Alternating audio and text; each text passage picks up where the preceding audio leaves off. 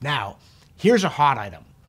Every time you hear that this or that year is the warmest in 1,000 years, or 10,000, or 11 bazillion, please remember that we have no thermometer records for most of the world before about 1880.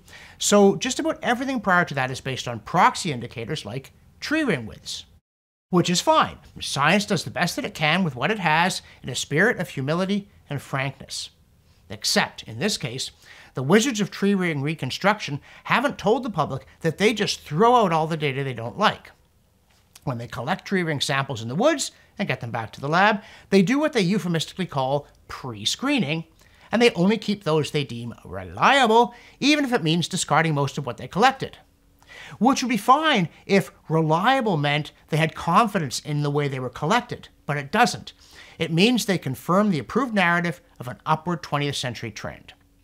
It's like a drug trial that only counts data from people who got better. But 20 years ago, Stephen McIntyre of hockey stick busting fame heard about some Alaskan tree ring data being hidden by a scientist named Gordon Jacoby, and he tried unsuccessfully to get his hands on it. Jacoby died in 2015, but McIntyre only just stumbled on an online archive where he'd quietly posted the secret record instead of prudently deleting it. And it blows the IPCC version of climate history to smithereens. This chart shows the data in a form called a ring width index, RWI, which according to orthodox theory is a measure of temperature. And as you can see, it shows a rapid warming after about 1000 AD that peaks in the early 1100s, and then this, medieval warm period yields to a late 14th century cold era, which cycles in and out of cold periods before concluding in the 1970s on a cold note, with the 20th century being nothing out of the ordinary. It's clearly an inconvenient data series, and McIntyre's post recounts Jacoby's rebuffs of his efforts to get the data, including the appallingly frank quote, "If we get a good climatic story from a chronology, we write a paper using it. That is our funded mission.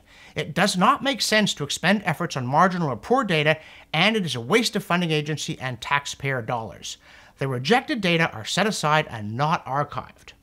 Which would be fine, apart from the fact that he was fibbing about the data not being archived, if by poor data he meant rings from a tree that had been struck by lightning or gnawed by porcupines, so that its growth record didn't reflect general climatic conditions. But he didn't. He meant any tree ring series that didn't show 20th century warming.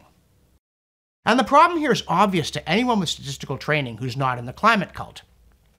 Suppose tree rings don't actually measure temperature at all, they just randomly wander up and down, as a set of coin tosses would do.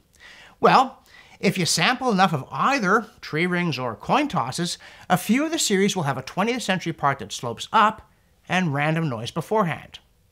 And if you keep those ones and toss the rest as unreliable, voila, you get a temperature record that says what you told it to say and only that. Which might enhance your career prospects, but it proves nothing scientific. By picking a different subset, you could just as easily prove that it's colder now than in the past, precisely as Jacoby's secret Alaskan record does. Unless, of course, tree rings are no good as a proxy period, in which case Michael Mann's hockey stick is out the arena window.